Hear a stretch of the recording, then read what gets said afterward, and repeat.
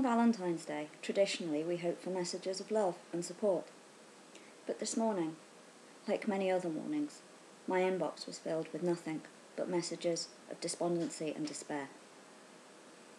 Today I received a message from a 60-year-old British lady who's worked hard all her life, paid her taxes and her national insurance until 4 years ago when she became disabled. Despite being in receipt of disability living allowance, she has been deemed fit for work by the Work Capability Assessment and placed onto Job Seekers Allowance, where for the past 4 years her local job centre staff have witnessed how hard she has fought to enter paid employment.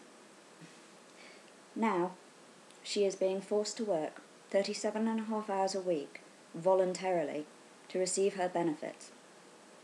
She tells me that she doesn't mind this, that in fact she's more than happy to contribute to society in return for her benefits, but that the work she's expected to do is heavy, manual labour, gardening, alongside young offenders and substance misusers. Work she is simply not capable of physically carrying out. If she doesn't comply with this work, she'll lose her job seeker's allowance. If she does comply with this work, she risks further injury or even being deemed ineligible for her disability living allowance because she's attempted to comply with rules for other benefits. Once this lady loses her disability living allowance, she will become homeless. The money is used to cover the shortfall in her rent in the private sector. She won't be entitled to local authority housing because she's older, but not old enough, because she's childless, and because there's simply a massive shortage of local authority housing. So, she faces a stark choice. She either complies with work that she's physically incapable of doing, or she risks losing her home. Once she loses her home, she is also likely to lose her eligibility for disability living allowance because she'll have no address. Once that happens, she'll no longer be able to pay for the prescription charges for the medications which keep her alive, nor will she be able to keep her assistant's dog.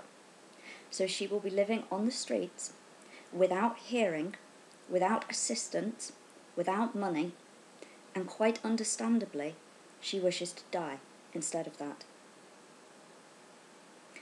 All this talk of the big society from David Cameron, himself the father and son of disabled men, is laudable, but it's also being used as a cover for the wholesale massacre of the welfare contract that the British people have with their state.